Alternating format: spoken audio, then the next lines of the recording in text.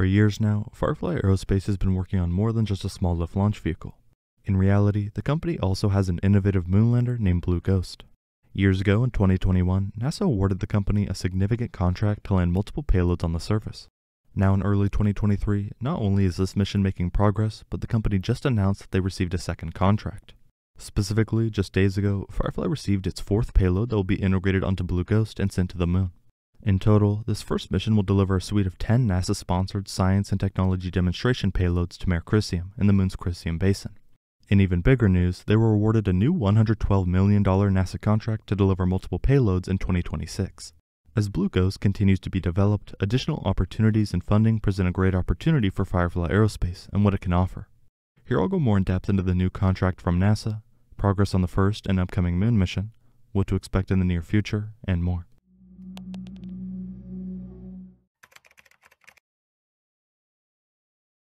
Firefly Aerospace is not the most active when it comes to updates, but when they do share information, it's usually quite substantial.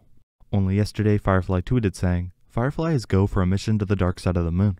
We've been awarded a second NASA contract, delivering payloads to lunar orbit on the far side of the moon, building the infrastructure for ongoing lunar opportunities and planetary exploration." As Firefly's second task order won under NASA's Commercial Lunar Payload or CLPS initiative, the company will use its Blue Ghost spacecraft in a two-stage configuration to place a satellite into lunar orbit and then deliver 2 research payloads on the far side of the moon.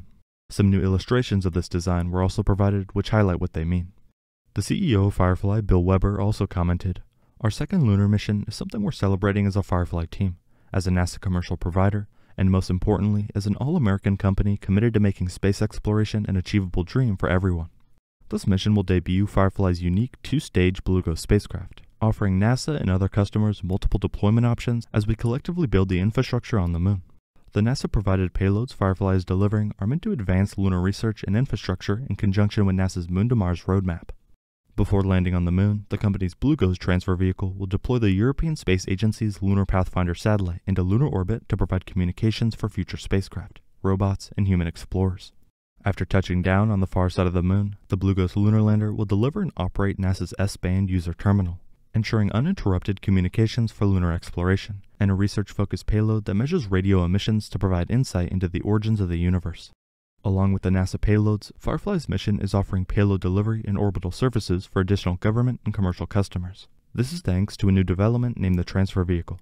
Firefly's Blue Ghost transfer vehicle can deliver 2,700 kilograms of payload to lunar orbit and provide ongoing communication services for up to 5 years.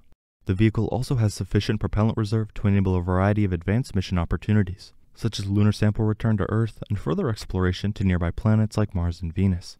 The design will also help facilitate long-duration orbital services such as communications and surveying. Firefly's ability to provide additional capabilities to multiple customers on the same mission lowers costs, further expands space exploration, and provides a win-win for everyone involved, said the Vice President of Spacecraft at Firefly Aerospace. "We welcome additional partners to join us on this historic mission as our society embarks on a new era of commercial development in cislunar space and beyond." Overall, all this new information highlights the work being done by Firefly to try and innovate and create multiple very capable lunar lander designs. With NASA's big plans for the moon only getting closer, the need for this technology is expected to increase as time goes on. Not only is this new mission making progress, but also the first and upcoming mission.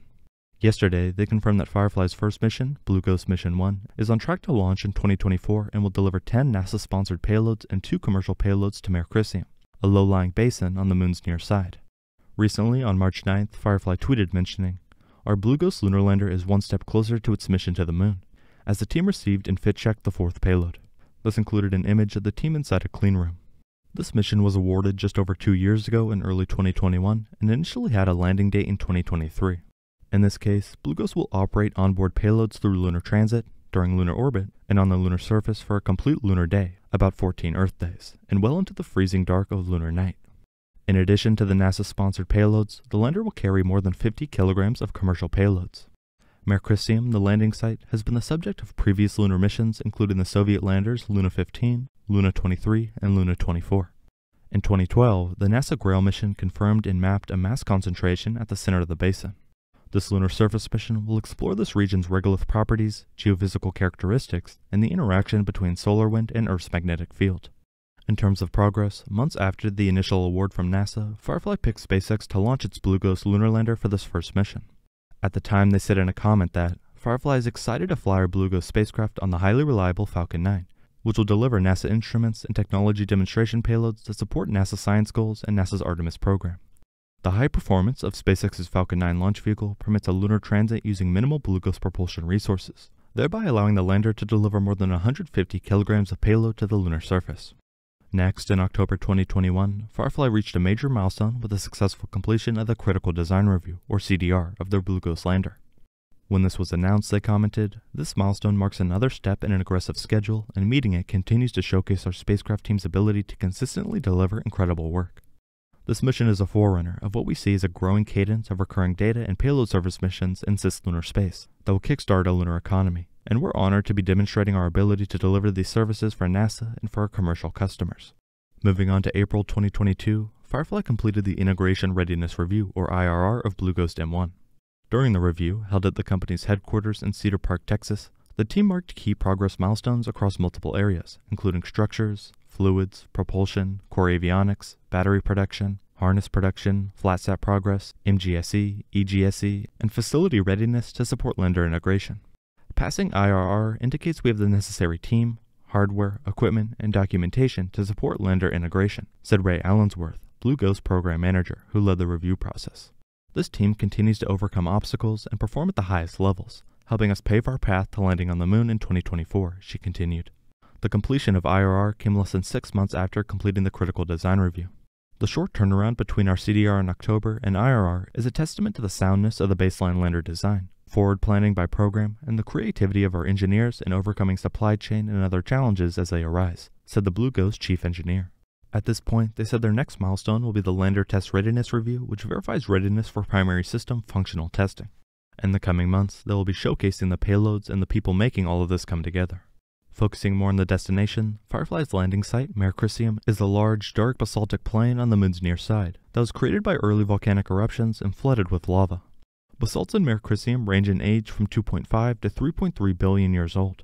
This unique landing site will allow them to gain a bunch of invaluable data.